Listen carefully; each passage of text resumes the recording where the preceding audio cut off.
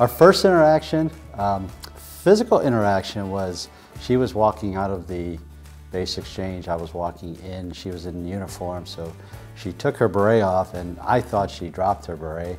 I know she doesn't want me to tell the story.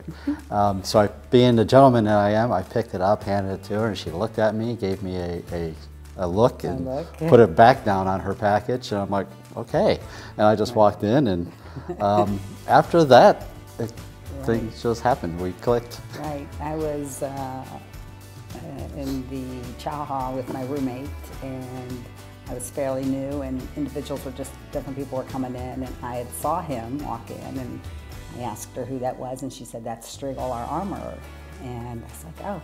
And I said to myself at that time, you know, because I really loved his eyes, I said, I think I'm going to marry that man. And that was in 1982.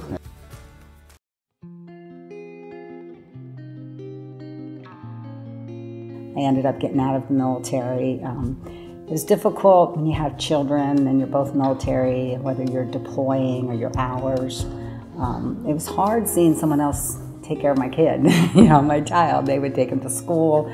We would miss a lot of events at school.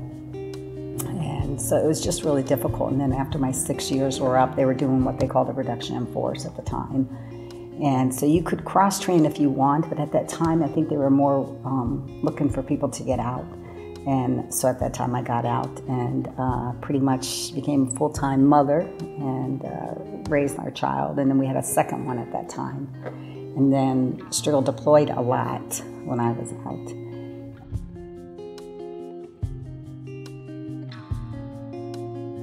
And I think it was Panama deployment that we said, okay, at this time, every night, we'll look at the moon at the same time.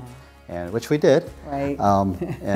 So because we knew that each other were stopping whatever they were doing and looking at the moon, and we knew for that moment that. I know it sounds kind of corny now, but I think it was 8 at night or something. Yeah, look at the moon. Yeah. So, no, but I didn't. I should get. I'll get points for this one later. So, but that was important because she knew that I was doing the same thing at the exact same time. So it was a way of bonding. Right, some kind of connection, even though we couldn't actually talk to her or see each other.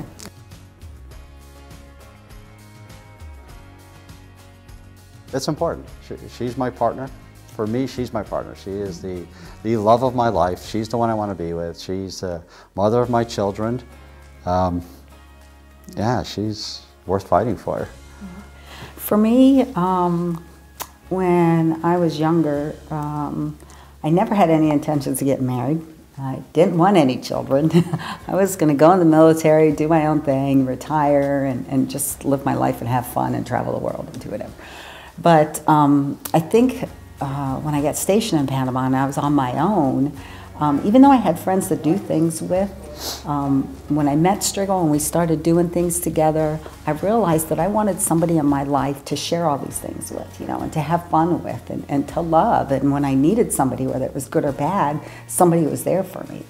And so for me, that's what's fighting for, because that's what I wanted in my life, and that's what I found in Striegel. And for me, gosh, I would fight, and you know, and then I'd come back and fight some more, you know, because for me, that's what it's about. That's what a partnership's about.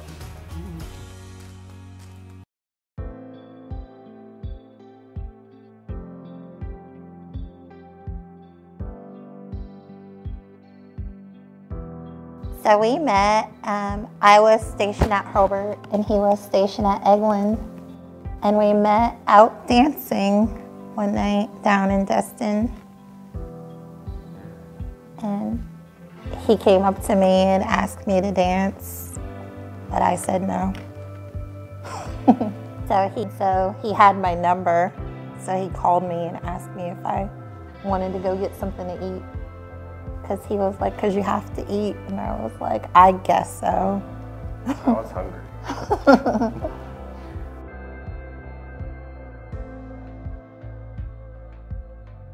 For other people, they see it as a problem that we're married and we were in the same job for so long. And for us, it's just normal. Like, there's Sergeant Simpson and then there's Mrs. Simpson. So we know how to separate the two, but it's harder for other people to get.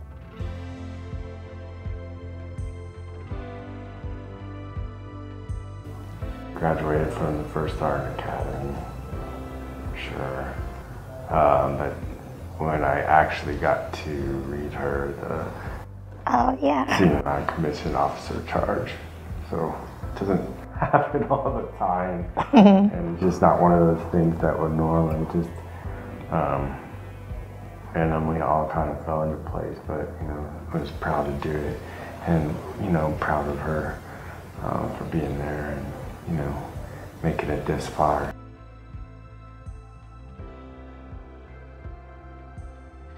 My advice is don't give up, because whether you're a civilian or you're a military person, like, marriage is a lot of hard work. So you always have to remember why you got married in the first place. Like, and take time to like think about why you got married, and you just got to keep working at it, because you're growing up together too. So people change thousands of times, married or not. So you just have to adapt and accept each other, good times and bad times.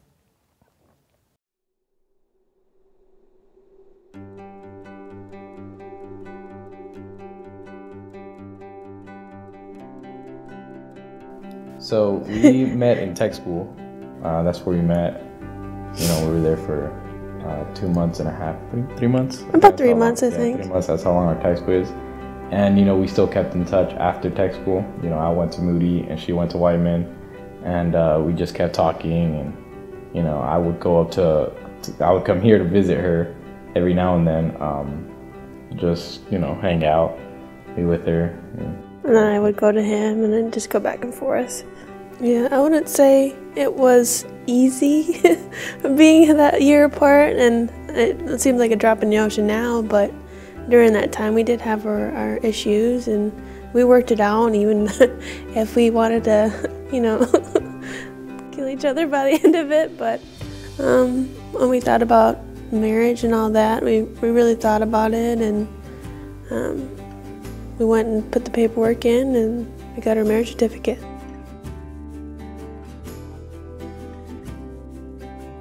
We had like these two families from like different areas, different lifestyles come together, you know, because of us, from such like different time zones, and it was such a far distance.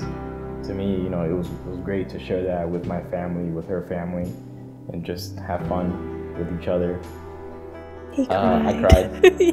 We have it on photo.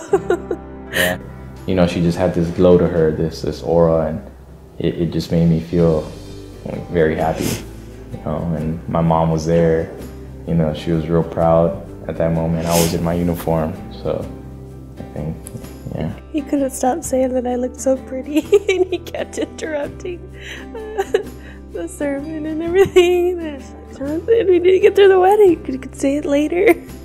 But he just kept, he's like, you look so pretty.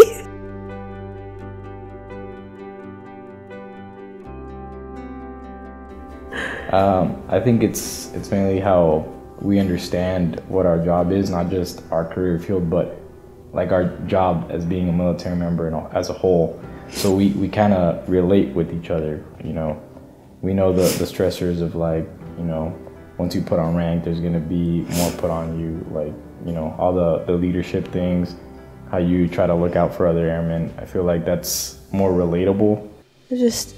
It makes it easier in the long run, because we understand, like, if one of us has to deploy, we understand, like, what's going to happen and all the stressors that come with it. And it's just being supportive of each other, because we understand, since we're both mill to mill. So.